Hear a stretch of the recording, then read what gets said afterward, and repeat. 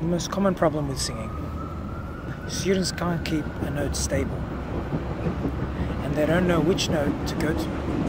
They're the two most common problems. Okay? So, let me tell you why scales will never solve this problem. Because usually scale exercises are done at a very fast speed. So, let's see. Do, re, mi, fa, sol, la, ti, do. And I can knock scales because I practice scales, so I know how ineffective they are. Do, re, mi, fa, sol, la, ti, do. Okay, we got that? So there's, each time a word happens or a note changes, we're going to say one, okay? It's like an accent. Da, da, da, da, da, da, da, da, da, do, re, mi, fa, sol, la, ti, do. It's like a change, right? Now, let's say we take a song. And I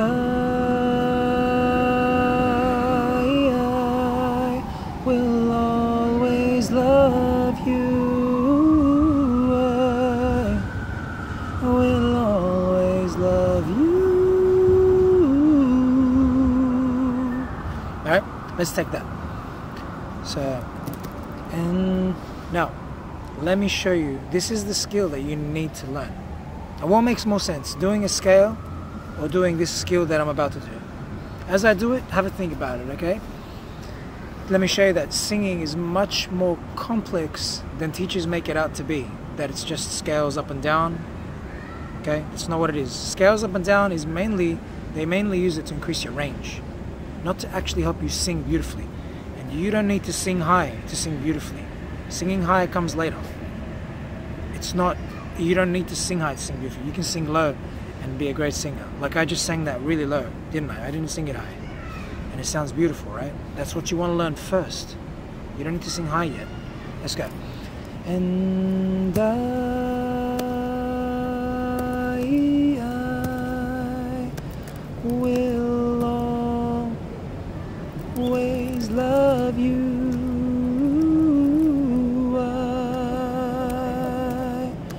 I will put it here.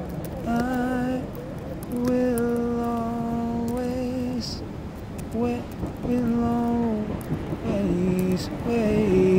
love you. I didn't switch to falsetto, by the way, there. You, it's not you, that's falsetto. So just you can hear the difference. Okay, now, each one of these, there's notes attached to it. We've got to learn those notes, right? And that's one note. And you have to learn how to hold the note. Which is a skill in itself. And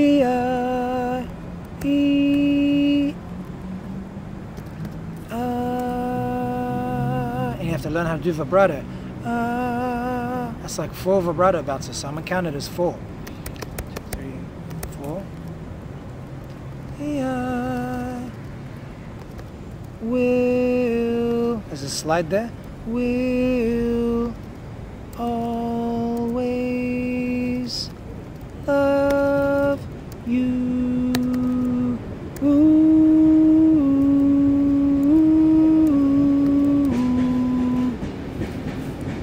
See there, we've got a few notes happening there. Alright, let me clean this up so it looks a bit nicer.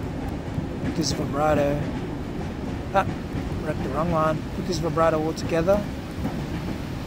Just put a V as in for vibrato. Will always.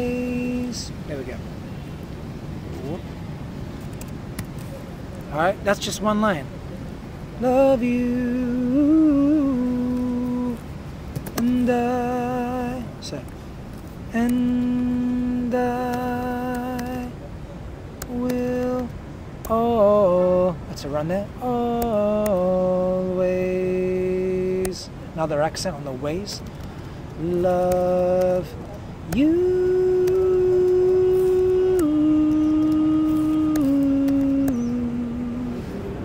Ooh, vibrato. So add 4 there for vibrato. Okay. Add a V there for vibrato. And this one, will always, and that's a run there. So you could just have like an R for run. All right. You don't need to write it this way. I'm just writing it this way for you to sort of see how you meant to organize it in your mind. You know what I mean? Okay. Now, just put a little legend. Okay. V equals vibrato. R equals run. Now I'm just going to modify a little bit, right? Because it changes based on how long you hold a note. The way you say the vowel changes. So let me show you. And it becomes not I. You don't go and I. You go and it becomes right? And see, when it's held, it changes. Back to and then right at the very end of it, at the end of the vibrato, you add the E so that it sounds like the word I.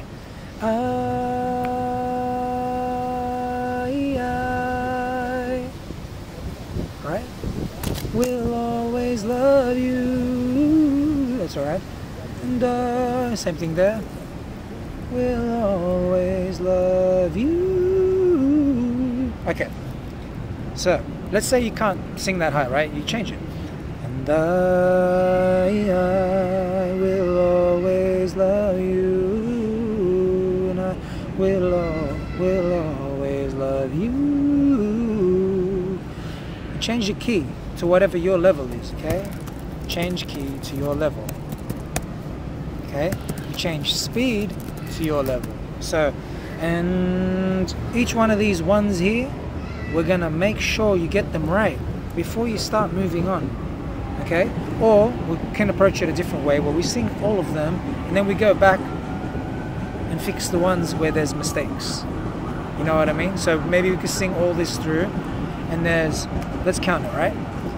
1, 2, 3, 4, 5, 6, 7, 8, 9, 10, 11, 12, 13, 14, 15, 16, 17, 18, 19 in that one line. 20, 21, 22, 23, 24, 25, 26, 27, 28, 29, 30, 31, 32, 33, 34, 35. 30, sorry, I'm distracted. Someone keeps screaming over there. And I think it's like a baby. It's a baby playing. 35 notes, okay? Just in this chorus, and that's not even the whole chorus. 35 notes to learn and get accurate, including runs and vibrato, which are very fast and take a long time to build speed on. Okay?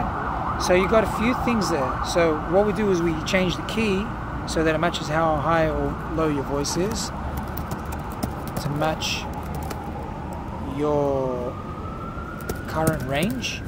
Okay? And we change the speed to your level to match your ability to hear and copy pitch, which is just sound, with your voice accurately. Alright? So slow it right down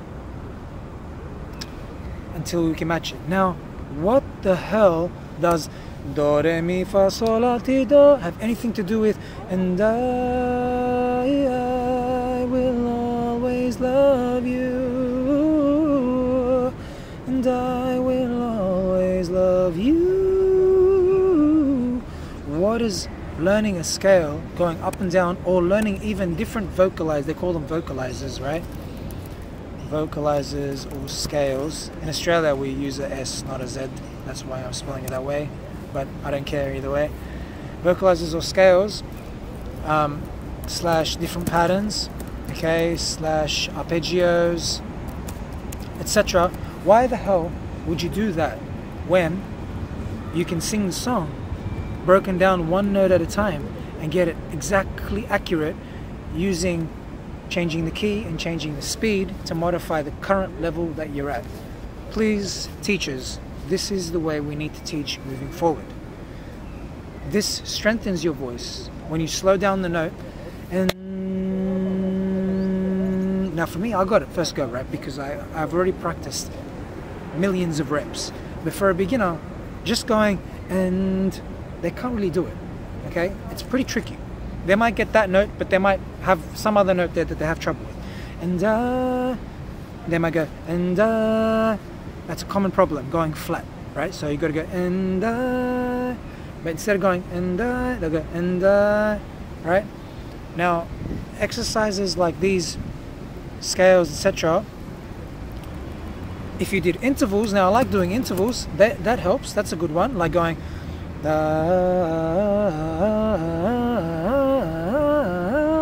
like that helps, that exercise, that's a great one. But why do the exercise when you can use the song and make the song into an exercise?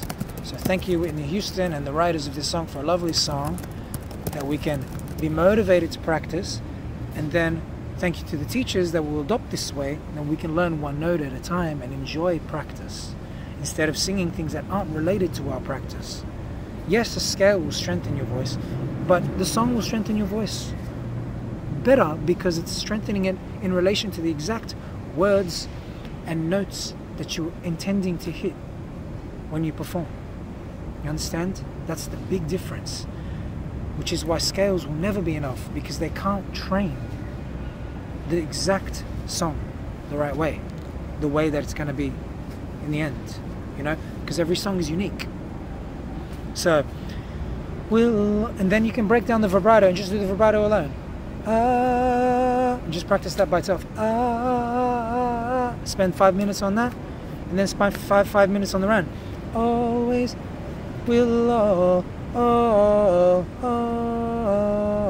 spend 5 minutes on that. Okay, and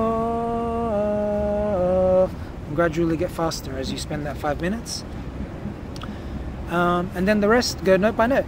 And I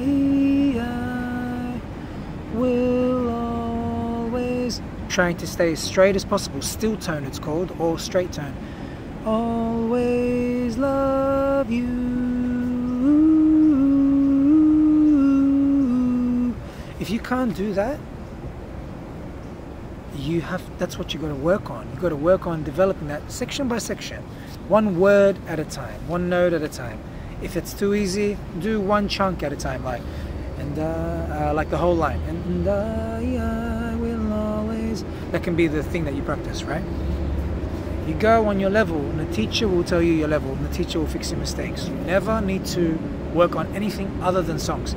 Warming up, easy. Start at a lower key, or drop the octave. There's your warm-up. Sing it slower. There's already a warm-up, right? Drop the key lower, or like I just said. So if this song is if you can sing it in the original key, drop it lower. That's your warm-up. Sing it lower, or sing the lower octave. Done. There's a warm-up. And slowing down is a good warm-up too, because songs tend to move really quickly. The warm-up depends on your current ability. Okay, for me, a warm-up will be singing like much faster than what a beginner would sing. For a beginner, I mean, they can't even go, and they can't even do that, right? So for me, that would be a warm-up, because it's easy, something easy. Something hard for me would be something that's really high. So I would warm up and then go into that gradually instead of jump right into it, or something really fast, like a super fast run.